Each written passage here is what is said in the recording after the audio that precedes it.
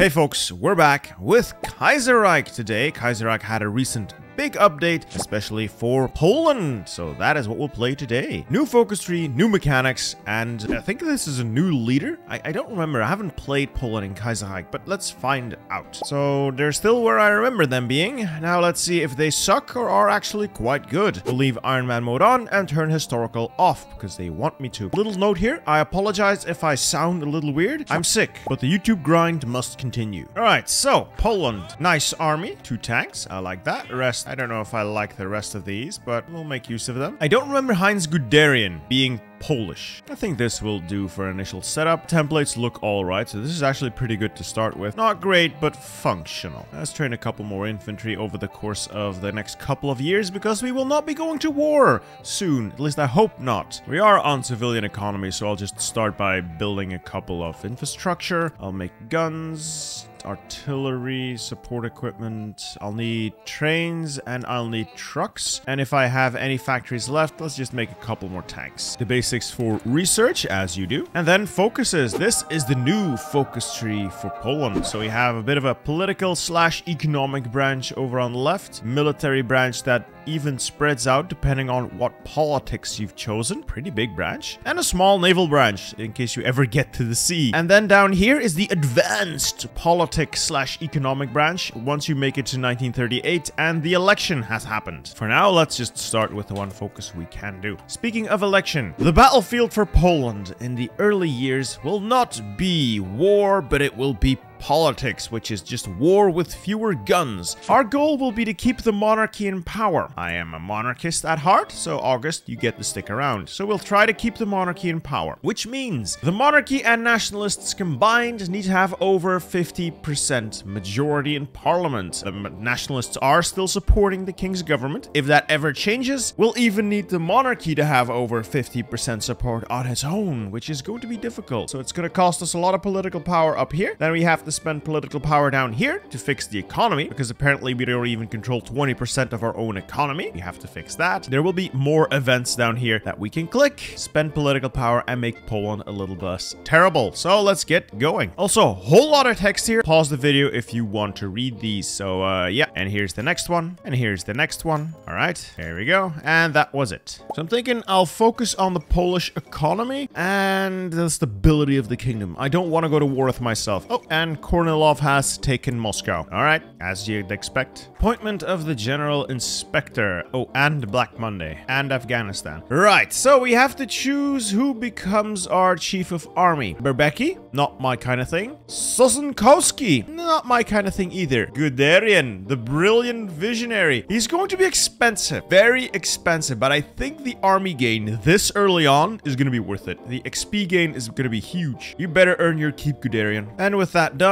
we can start on the economic / politics branch. I'm thinking politics first. What we do here decides what we can do here. I want His Majesty's cabinet, and do I want a constitution? What is a constitution really but a piece of paper that gets in the way of getting things done? Alright, so I've looked at this for 15 minutes. I've decided we will go with His Majesty's cabinet, and depending on how we can manage the elections, we'll just roll with what we get. Either the Geheimrat and then just be a good, loyal puppet of Germany, I guess, or entrenched constitutionalism, and we'll try to get our Krakow, etc., Galicia and Lodomeria back. Let it be so. Now I have to choose here to form the Königstreue or strengthen the interpartisan circle. What do I want out of this? Let's strengthen the interpartisan circle. I like that monarchy popularity. We'll also get a bunch of these events, which will require us to balance the various factions. Do we strengthen the socialists or the nationalists? In our case, the nationalists are still on our side, so I guess we're backing them. So I haven't really played this all that much, but the way this feels is the first half of the game, until the Second Weltkrieg starts, you're pressing buttons trying to keep Poland from collapsing in on itself. Now, I have heard that you can get civil wars or various different outcomes depending on how you handle this politics stuff, but it's not your usual Hearts of Iron. until the Weltkrieg starts. So it gives you something to do. I just don't know if this is something you want to do. I'm having fun, but I don't know how much fun this is going to be to watch. Yeah, as the political situation deteriorates, so does my stability. I don't think we'll have a whole lot of stability this run. There goes Finland. Great. And we can now investigate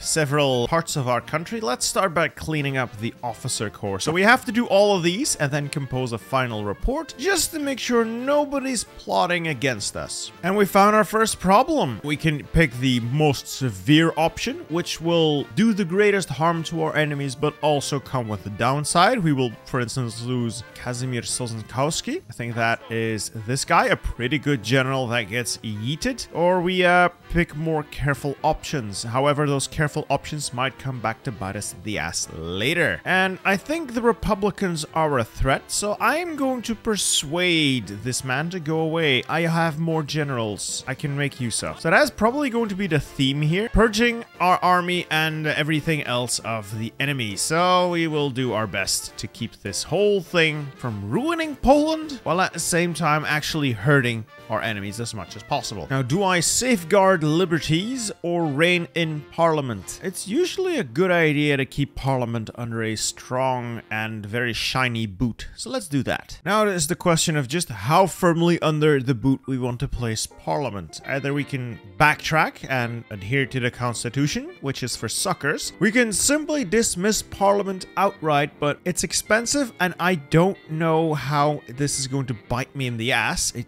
might really hurt. Or we can just stack the courts and settle it that way. Now, I don't know which option is best. If you know, let me know in the comments, but I'm gonna be careful here and just stack the courts. Strikes against the government. I am Belgian. Your strikes mean nothing to me. As I'm trying to purge the church, it turns out the church is full of traitors. Do I really want to poke the fires all that much? The top option is the sensible one. We burn it all to the ground because they are traitors, but I'm not a coward either. I'll just be careful. Well, guys, we have no stability, no political power, but we're still in control of parliament. This is what politics feels like. You're never really winning, but just make the other guys lose. The Polish government does not negotiate with terrorists. God, stability's in the gutter. Everyone is against me. The great peasants strike, but we will never submit. Excellent. Crushed violently.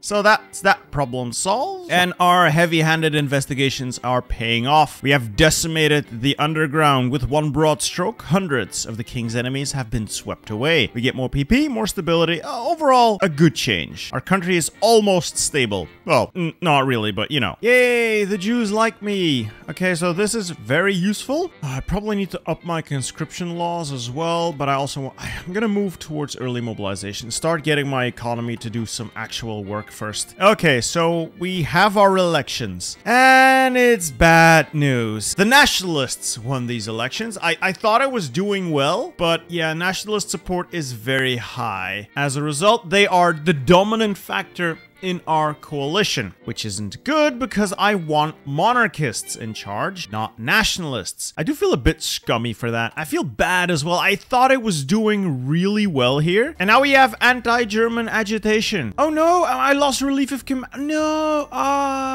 So I had the relief of command thing here, which makes it very cheap to hire military advisors. I've never got to use it. I could have stacked my military so well with that. I screwed up. Yeah, there goes Middle Africa. After a whole lot of doing focuses and politicking around, I can finally end the anti-German agitation, so that is one less disaster to worry about. The threat of a coup has passed. The nationalists are dealt with. Also, I'm really wasting my time in Hungary. The AI doesn't seem very willing to attack, but, well, we'll keep things going along as we can. Starting to get my country into some sort of fighting shape. Well, define fighting, I suppose, but... Oh, great. The Russians have decided to invade the Reichspakt because they decided to go to war with our Azerbaijan, who is a part of our faction. Our faction is nowhere near ready to fight the Russians, and the French are also justifying, so we're about to have a very, very bad day. Let's get all these troops out. At least Poland can contribute one full army. Well, we'll send out the boys, and hopefully the boys can do some good in this region. I'll just make it my goal to be as much of a thorn in the side of my enemies as I can while I am still little old Poland. We'll get bigger, we'll get stronger as time progresses, but for now, we can be a little more than a nuisance to the enemy. I think our faction will be best served by Polish military genius devoting itself to the weakest parts of Russia. I'm gonna take away railways, supply hubs, create encirclements, do all the damage I can. Oh my god, the entire western flank is collapsing. My attention may be required elsewhere. If only I didn't have to waste all of my time and political power trying to fix my country. I could have had a functional military. A functional military that could contribute to the military campaigns. But no, here I am, stuck with garbage. So far, we're doing actually fairly well on the eastern flank. It's just the west has me very concerned, and Germany is spread very thin. We're also losing in Italy, so yeah, not going very well here. Austria intervenes in the Second Weltkrieg. Austria is now in the Reichspakt. Faction looking a lot beefier. Maybe this will bring us the strength we need to hold off, at least in the west. I think I'm doing all right in the east. We've had some major victories against the Russians here, and we're about to have another one if I can take Vitebsk. We're now at war with the Belgrade Pact as well, so we're at war with everybody, and this ain't looking too good. Not looking very spicy at all. I'm actually afraid to look at the Western Front because this is completely collapsing. Like, total collapse. German army's gone. I don't know where they are. Probably all hanging around right here. Poland has this in hand, Germany. I don't need you here. I am surrounded by incompetence. I am absolutely surrounded by incompetence, and it's annoying. Encirclements. I'm killing Russians, but Germans are losing faster than I can kill Russians. I need help. Also out of oil. Without oil, there's not much I can do here. At least my tanks are still killing some of the enemy units. Germany has been consumed by Batavian Commune and the French. Austria's really not done all that much useful, but they are at least shitting on Serbia, so there is that. What are we doing? Everything we can, and it's not enough. The Russians managed to land so many troops here, and I just don't have the oil to run my tanks. Without oil, my armored core is useless, and Guderian can't make it. Well, I have taken Petrograd. That should stabilize supply in the region, hoping to punch through to Riga, but again, no oil, no maneuverability, my tanks become useless. Useless husks of steel. Well, if I can just punch through Riga, I can cut this entire Russian expeditionary force off. Supply here is improving, though. It is improving. Oh, yes. We might be able to kill the Russians here if we can take Riga. They have an army in Riga. I think there's enough Germans here to hold the line that they don't need me. Supply is going to improve. I'm going to devote my forces to containing this Russian landing. My economy's in the gutter. I just want to win. Oh, Munich has fallen. All right, that's it. I think we're done. I think we've lost. I see no way to dislodge the Russians here. I don't have the... well, maybe if I move my troops here, but realistically, there's nothing I can do here. I am going to pull my Polish divisions to the defense of whatever's left of Germany. I don't think we can win. The East seems okay. It's the West. The West has me very concerned. Polish forces are now in position to try and hold the region. Other than holding the region, there is not much I can do here, mostly because I also have no more manpower, which means I'll need to go to extensive next. I need war economy. I also need a military. I need more political power, and I need time. What's this? German labor cooperation. I can go up to extensive for free or on the cheap, but it is going to cost me political power. Or I can do this, which means I lose recruitable pop, I lose stability, and the Germans get some good stuff. No, every man is needed for the front lines. I need manpower. At least I'll get it this way. Eastern Front is actually doing very, very well. As long as we don't lose Petrograd, I think we can push the Russians back a fair bit. And the influx of Polish legionnaires has managed to stem the tide on the Western Front. So we are holding. And now we mop up the Russian naval invasion with Riga being fully surrounded. Oh, that's going to be very helpful. Oh, great. Greece is now also in the war? The war has been brought to the doorstep of Berlin, but the Polish army is striking back, so we're taking territory back, pushing some of these syndicalists out. Hopefully we'll be able to establish stronger defensive lines and see from there. Austria is getting its teeth kicked in as usual. These naval invasions are a nightmare to deal with. I don't know how the AI still hasn't figured out that it needs to guard its ports. Greece has been knocked out, but now we have a stupid Albania there. All in all, not as horrific as I first thought. We use the armor to push the enemy back to this river line, so Berlin is no longer threatened. The line is stable, and the tanks are doing the Lord's work. They clean up pretty well wherever they go, and the industry is slowly recovering. So we're no longer as helpless as we were before. We're still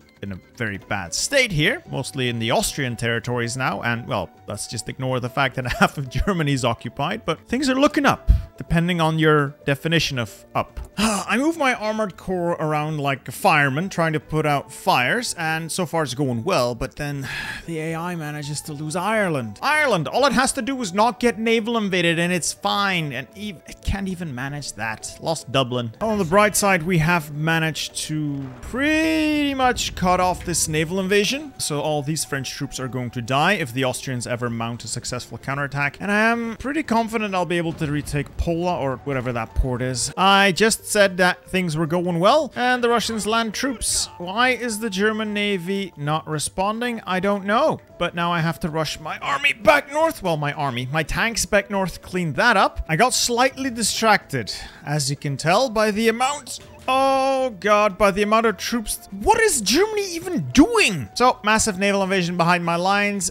Tanks are all the way over in Russia, cleaning up another German disaster, so I may be screwed here. I don't know if I can get my boys home in time. I am sad. Still, even the Polish infantry is better than whatever trash these guys are able to field, apparently, so we are. I just hope nobody ends up dying. Oh, look at that. Polish armor has done all of the work, so we've liberated pretty much the entire Austrian coastline, and now I think it's time we strike back at the German part of the front, and we'll try to take as much as we can. Again, key victory points, railway hubs, that sort of stuff. And we've been able to force a breach. There's a massive gap in the enemy lines, so we're gonna rush everything we can get here. We need to weaken the enemy while we can. What I find ironic is that Germany's being liberated step by step, and it's Polish units doing it. Feels good though. Feels good to finally starting to turn this around. I've encircled the front. Germany is being put back on the map by Polish hands. We're getting things done. A little patience and perseverance is turning into a very big payday. Get these annoying syndicalists gone.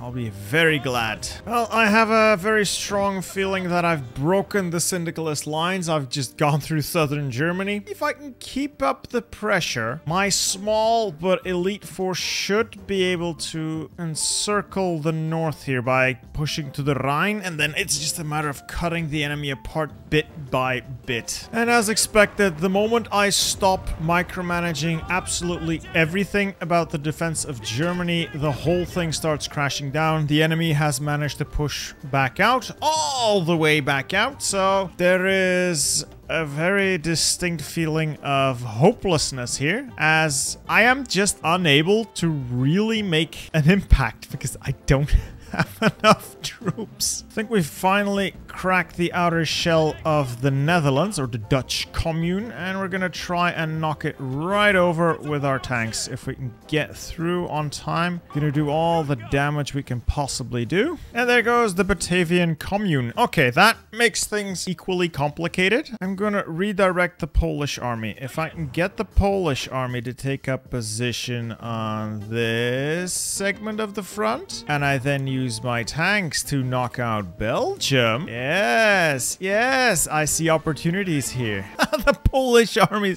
is really pulling a number on the Entente now. No, not the Entente. The, what are they called again? The syndicalists. All right, Brazil is in the Reichspakt. I think Belgium is about to fall over. It should be. Oh yeah, Belgium is about to fall over. And with that done, ooh, so close to a massive encirclement. Ah, so close. Okay, if I can get my tanks to assist in a breakthrough in Luxembourg, I can break whatever's left of these lines. Oh, yes! Technically, all of this, all of that in the center there, all of that is technically encircled now. All I need to do is make sure the door stays open. Redeploy the infantry to do nothing to ensure that that door stays open. Ooh, that is the biggest strategic victory I've had this entire campaign. And now I just need to roll them up with my tanks and we'll have this done. Oh, look at that. Rounded them all up and they can now die, and then I can use my tanks somewhere else, because either we can now knock out the French entirely, I think. We can assist in Italy. I doubt I want to do that. Or we can, yeah, we're gonna need to bail out the Eastern Front, aren't we? Polish tanks are just outside of Paris, and it will be the Polish army who captures the jewel of the French Republic, or the syndicalists, whatever. The fall of Paris. If I can drive my tanks to the border with Switzerland, I have another very funny encirclement ahead of me, and it's gonna work. It actually worked. I cannot believe this keeps working. And with that, we'll knock out the Maginot, or whatever it passes for the Maginot in this timeline. And we start cutting away at the enemy. I think we've earned our keep here. We've more than earned our share of the spoils. And so die... Oops. So die the last syndicalist forces in Germany, and I think we've made quite the impression. And there goes the Commune of France. Gone, gone, gone. That is one disgusting nation wiped off the face of the earth. Probably should follow up and push into Italy with the infantry. I'll use the armor to deal what damage I can to the Italians next. And I think I've run through my focus tree as well. The path of least resistance has been taken, so alright, more focuses, I guess. Oh, Commune of France has capitulated, and I actually have war score. Now, what do I do with this war score? I could make things a little cleaner and start giving things to the other French, the French that are losing. I do wonder how disgusting this is gonna look. Oh, game's lagging hard. Oh, they gave everything back to the French Republic. Oh, that's nice of them, I suppose. Now look, the Germans have managed to land troops, and none of them have guns. If I could, I'd send troops over, but I'm busy dealing with Italy. And Polish infantry is handily marching into Spain as well. And I think we've just crushed the Italians by taking Turin. Yep, there go the Italians. Do I want to help knock... I think I want to risk sending my tanks over and dealing with... Oh yeah, I definitely want to go help out there. I'm not able to assist my allies because I do not have convoys. I need 4 and I have 3. Oh well, at least we still have our tanks that can do really dumb things. I'm going to single-handedly wipe out the syndicalists. And there it goes. The Spanish, more or less. Oh, this is utterly disgusting. Finally, shipping Polish armor across the sea, and soon we will decide the fate of the Third Internationale once and for all. And that's it. That's the last city the Union of Britain controls, I think. Who else is left that needs to die? Nobody. So that faction is gone, and we can focus all of our attention on the Russians next. The Russians will also soon perish. Oh, big peace deal. Big peace deal coming. And there's nothing I can realistically do in this peace deal, which really annoys me. I can take land, there's just no point to taking it. I can't even take ships because I don't have a port. Maybe I'll try and take Belgium then, my home country. Oh, game's lagging. Yeah, Poland took something. Well, that ends us with a pretty disgusting world map. Italy is definitely not looking great. Neither is France or Spain. And all there's now 2 Polands on the map. All Poland got was Belgium. Yay! Oh, this sucks so much. We are handily wiping the floor with whatever's left of the Russian army now. So we've taken Tsaritsyn. We're casually marching into Finland as well. This won't be too long before we're done. I think this is the dumbest thing I've ever done. I am going to...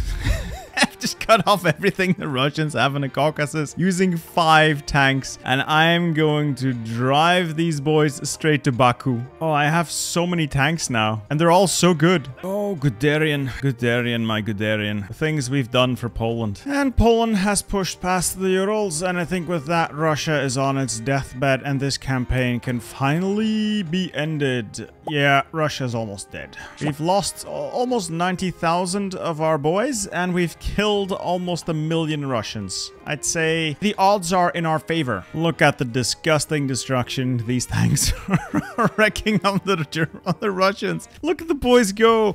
But I think that's the peace deal. There we go. Come on. Computer's really lagging now. Oh, it's done. It is done. Best thing about this entire peace deal, I didn't get anything out of it. The Belarusians got bigger. The Baltic state got bigger. Austria got bigger. And I, the one who carried this entire damn campaign, got nothing. I am so disappointed. If anyone knows how I could have made Poland great again, how to get out from the German thumb, or how to get my Polish land in the region back, I would be very happy to know. But even if none of that went our way, I still think I did good. The Polish army saved this campaign. A lot of hard fighting, a lot of glorious fighting. Hans Guderian really came in clutch here and saved Poland and the Reichspakt. I think we can end it on a win. Maybe I can take some Galicia and Lodomeria back from the Austrians if they decide to fight the Germans, but I really don't want to keep playing. It's 1942 and my focus tree is done. Anyway, I really like this new update to Kaiserreich. The game runs a lot smoother. I really had fun playing this. I hope you enjoyed watching this, and I hope you'll enjoy watching this next video as well. See ya.